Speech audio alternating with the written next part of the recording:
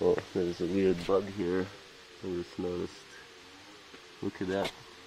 What is that? I don't know, it's some kind of a slug. Do you see it? Yeah. Okay, back to the vlog. So there's Kaylee here. We're gonna install these fans to help air out the cabin. So first step is to paint them because they came white. We want them to be a brown wood color. Okay, there it is. Waiting to dry, and then we'll put them up.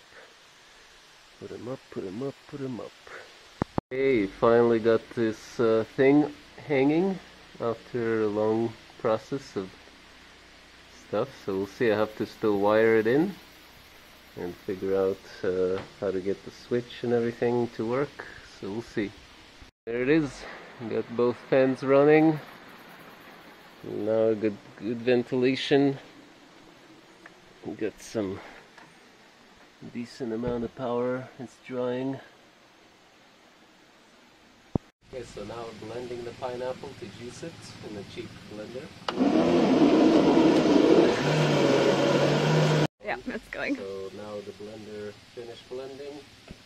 It looks cool how white it is. And then we got the nut milk bag with the pitcher. Pour it in. Like so. Get all the last bits, and then the juice comes out. You can see here the juice being squeezed. And that's a nice, easy way to make juice. That's cheap enough also, because most people already have blenders. So all you really need to buy is this nut milk bag, which is less than $10 usually.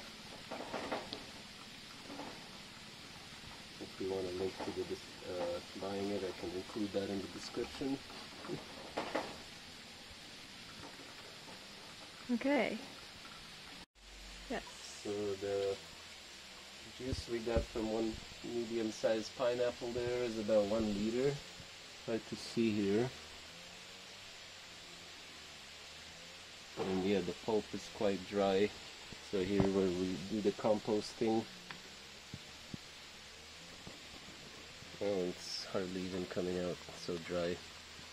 I guess if you wanted, you could dehydrate this into cookies or something. You want to show something? Yeah, you can see pretty good. And then we compost this and grow more fruits.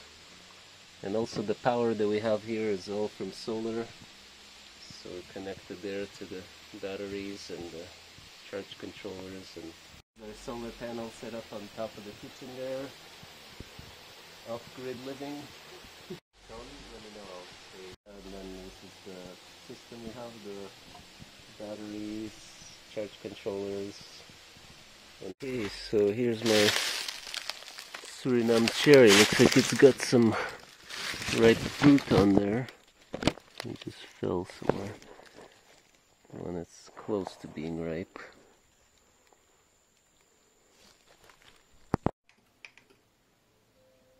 Black sapote and banana smoothie.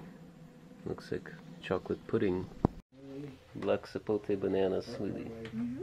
It was frozen. Very nice. So this is the black sapote from the land, and bananas that are from the land. Chili from the land. Oh.